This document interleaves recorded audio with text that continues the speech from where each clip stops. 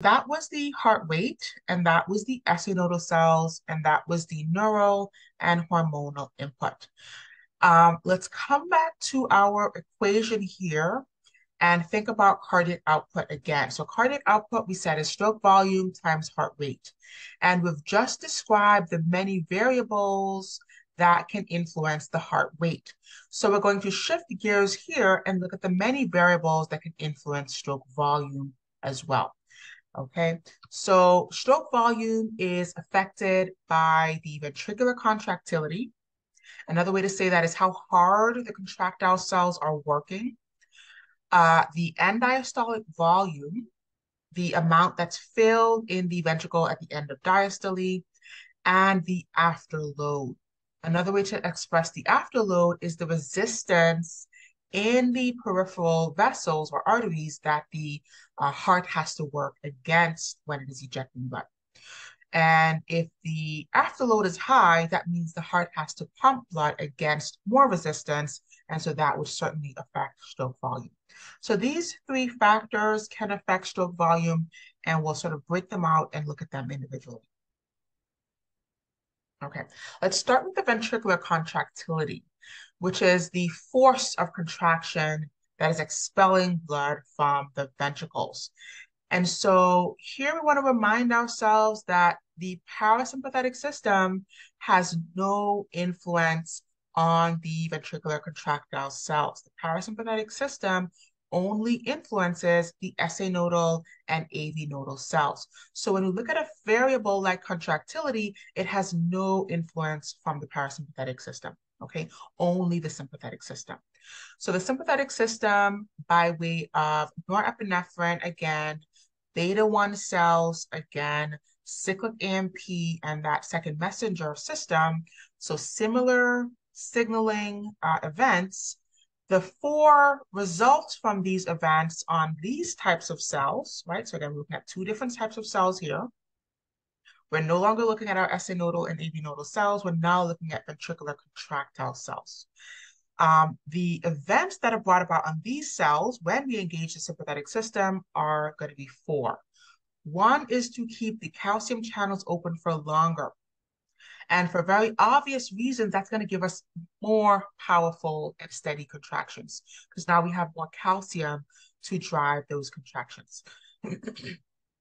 And when we talk about this stage or this effect, we should recall the plateau phase, right? We talk about the plateau phase or phase 2 on these cells, which was stalling the repolarization of the membrane potential in order to allow more time for calcium to enter the cell and to bring about more contraction.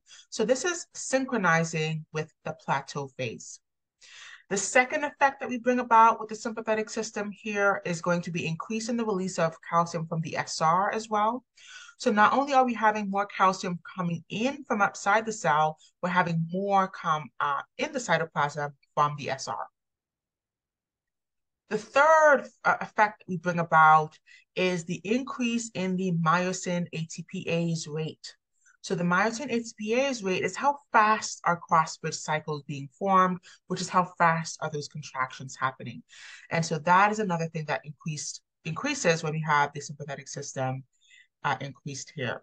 Lastly, we have an increase in the calcium ATPase rate, and that is going to help the cells relax faster, right, by pumping more calcium back into the SR, but it's also going to help the cells contract faster as well. And we talked about this phenomenon before. If we have increase in the rate of relaxation, then that is going to likewise result in increase in the rate of contraction. Okay, so all four of these effects are brought about when we engage the sympathetic system on these contractile cells of the ventricular myocardium. All right, let's see, we got a quick question here. So the parasympathetic nervous system only affects the SA nodal cells. Does the sympathetic innervate to both these cells and the ventricular cells? Absolutely correct. So the sympathetic system engages both the SA nodal and AV nodal cells and the ventricular myocardial cells. The parasympathetic only stimulates the SA nodal and AV nodal cells. So the sympathetic system affects the contractility and the heart rate. The parasympathetic system only affects the heart rate. All right, very important question. Okay. So let's illustrate those four factors here again. So we talked about this initial sequence of events when we discussed it earlier. It was on an SA nodal cell. Now we're discussing it here on a ventricular contractile cell. So norepinephrine binds G-stimulatory protein, amplifier enzyme, cyclic AMP, protein kinase. Those events are the same. However, here on this type of cell, the effect that protein kinase causes are the four effects that we just described.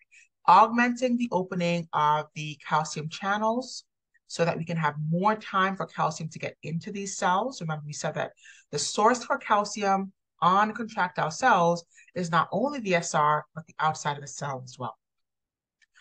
Augmenting the opening of channels on the SR as well. So we have more calcium coming from both sources because these channels are opened up for longer.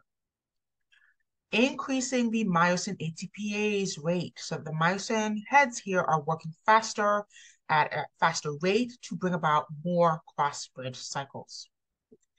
And then the fourth effect is to increase the calcium ATPase pump so that we can clear the calcium faster so that we can result in another contraction faster as well, right? The faster we can relax, the faster we can contract.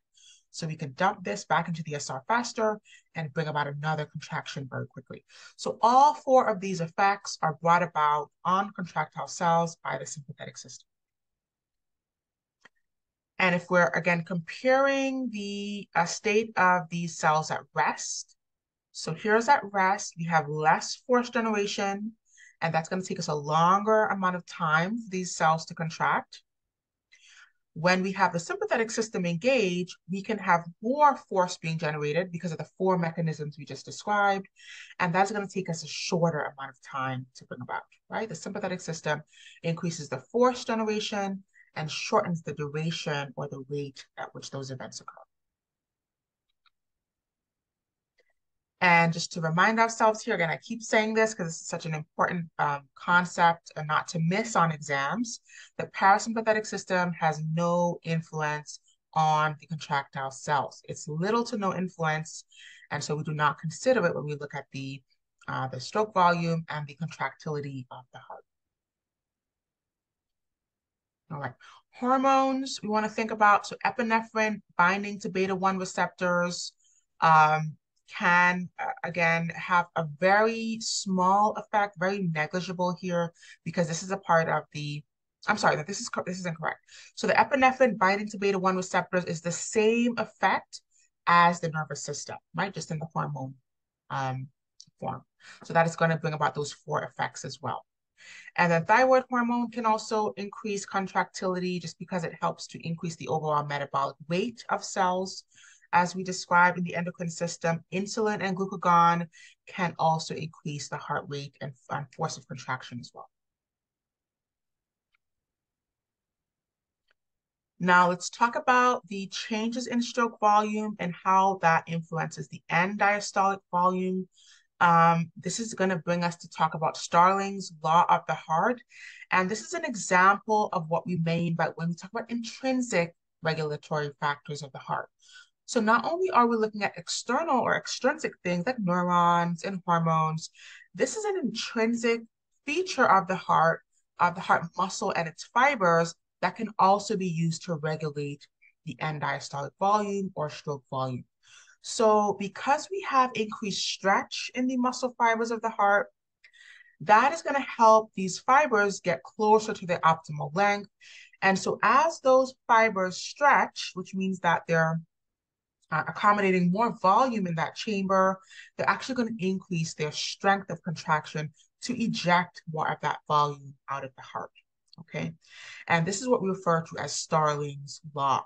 So when the heart fills more, the fibers stretch more and they get closer to their optimal length, and then they increase more, or they exert more tension or more force, or they contract harder, and that ejects more blood. Okay. And I just want to make a note here quickly on the difference between the optimal length in cardiac muscle cells or fibers and the optimal length in skeletal muscle fibers. So when you think about the optimal length in skeletal muscle, the muscle fibers are usually at their optimal length when they're at rest because they're extended across two bones. And so if they stretch further, they move away from their optimal length and decrease their force generation. If they are more contracted, they move away from their optimal length and decrease their force generation as well. But for cardiac muscle cells, when they're at rest, they're not close to their optimal length. The more they stretch, the more closer they get to their optimal length. So the more they stretch, the more force they will generate. So the optimal length is different between cardiac muscle cells and skeletal muscle cells, okay? So this means here that when we fill more into that ventricle and the ventricle stretches more, those cells are going to contract and generate more force to eject more of that blood out of the chamber. This is why an increase in venous return, which is blood coming back into the atria from the veins, increases the amount that's filled into the ventricle, and that stretches the ventricular fibers more, which means it's going to be more strength of contraction and more force when that blood is ejected. Okay, so filling more means ejecting more forcefully and more volume. Okay, so just to illustrate that here, here's our stroke volume, the amount that is ejected. Here's our end diastolic volume. Okay, if we have the sarcomere at rest in the cardiac muscles, they're going to eject less volume, all right? And we're going to have less of that blood leaving the chamber. If we stretch the sarcomere out, which is what happens when the chamber stretches out because there's more volume in it, we now can eject blood more forcefully, and we're going to eject more of that, so our stroke volume is going to increase, okay? And then our end diastolic volume is also going to increase, right? We've filled more, now we can eject more, okay? So that is what Starling's law means here for the heart. And just to show that here as well, so here's our initial curve at rest. Here is decreased sympathetic activity, less stroke volume for the same amount filled. And then here's increased sympathetic activity, more stroke volume ejected for the same amount filled. So the heart just works harder with the sympathetic activity than it does when that is decreased. Okay. And then our final factor affecting stroke volume would be preload, which is the amount of filling time. This is going to also include the atrial pressure and the central venous pressure, which are the pressures that are in the atria and the veins that are coming back to the heart. So those will also affect how much blood comes back into the chamber, the amount of time that it has for filling, the pressure in the atria, and the pressure in the veins. And then afterload is the pressure in the aorta against which the chamber has to eject, and that will also affect stroke volume. Okay, so that